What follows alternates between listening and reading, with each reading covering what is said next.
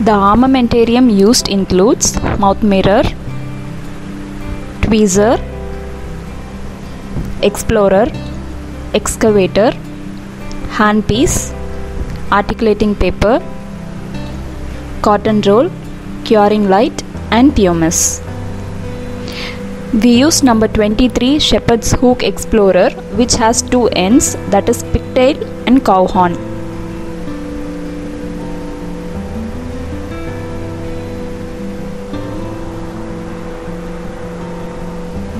The materials used here are 37% phosphoric acid as etchant and pit and fissure sealant.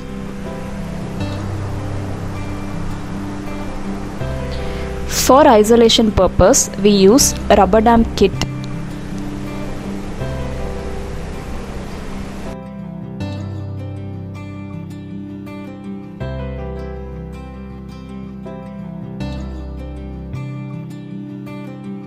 The first step in pit and fissure sealant is patient selection.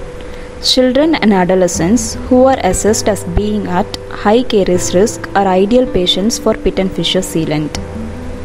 In the public dental service, a targeted population sealant program should be considered for all individuals in specific high caries risk groups, such as children attending special schools or designated disadvantaged schools. The second step is tooth selection. In children and adolescents, a priority should be given to sealing first and second permanent molar teeth. When indicated, sealant should be applied as soon as the permanent molars are sufficiently erupted to be isolated. The indications and contraindications of pit and fissure sealant application has been covered in our previous video. When possible, a four-handed technique should be used for the placement of pit and fissure sealants.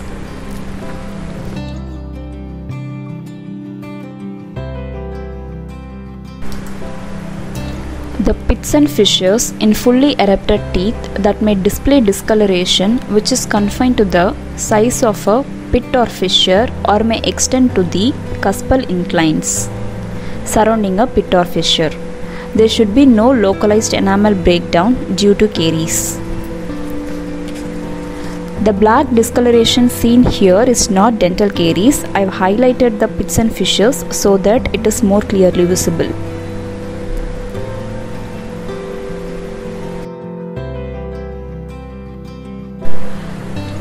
The next step is isolation. The teeth should be clean, dry and well illuminated for visual assessment. Moisture control is the most crucial aspect of pit and fissure sealant placement, and therefore absolute isolation using a rubber dam is preferred. As a result of inadequate isolation, the enamel porosities formed during etching can be filled by any fluid blocking the resin tags, decreasing the retention of the material. There are cases where absolute isolation is not possible or it is not practical, like in the case of newly erupted teeth due to the need for local anesthesia to place the clamp. In such cases, a dry feel can be achieved using cotton rolls combined with effective aspiration.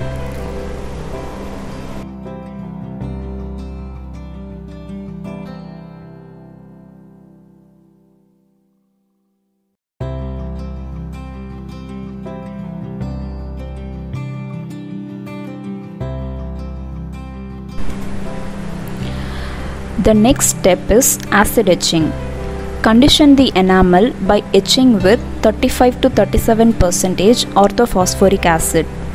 The gel can be applied either directly with special applicator tips or with a small disposable brush.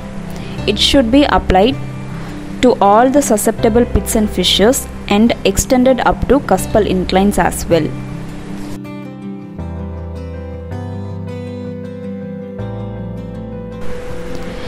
For permanent molars, the etching time is usually 15 seconds, whereas for primary molars it is 15 to 30 seconds. Teeth with dental fluorosis requires additional etching time.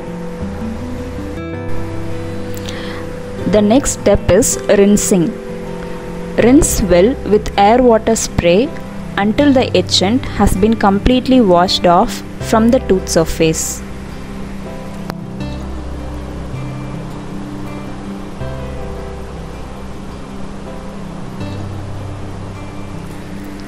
After complete rinsing, dry the tooth with uncontaminated compressed air until a frosty white opaque appearance is seen.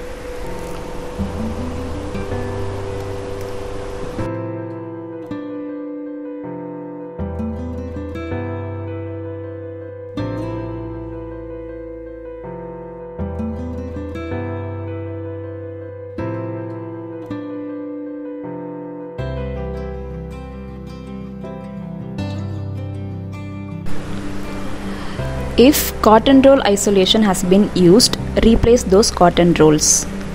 If this appearance is not seen or if the surface becomes contaminated, re-etching has to be done.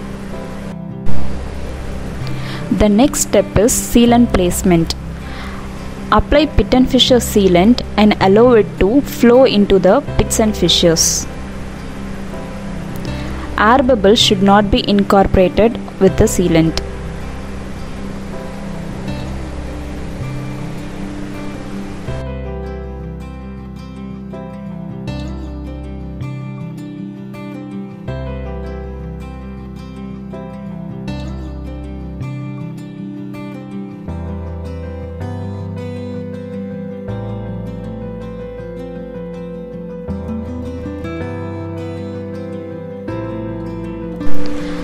After placing the sealant, cure the sealant using visible light for a period of 20 seconds. The tip of the curing light should always be held 3 mm to 5 mm from the surface of the sealant.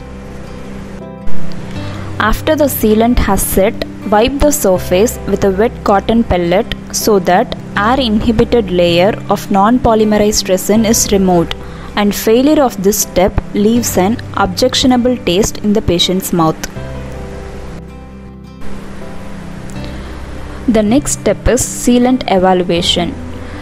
The sealant has to be evaluated visually and tactically.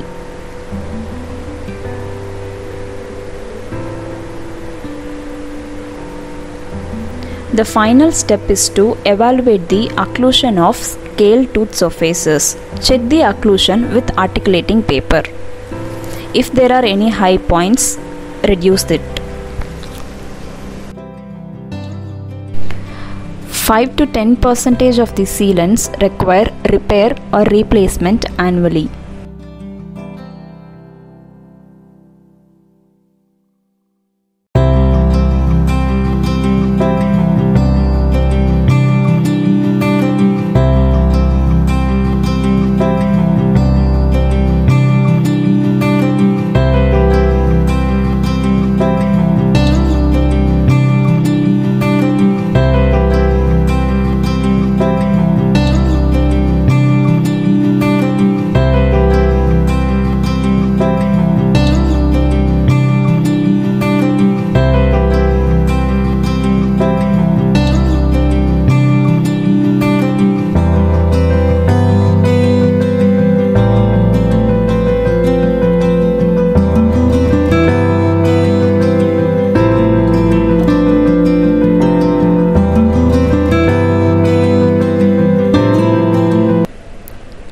Thank you for watching this video.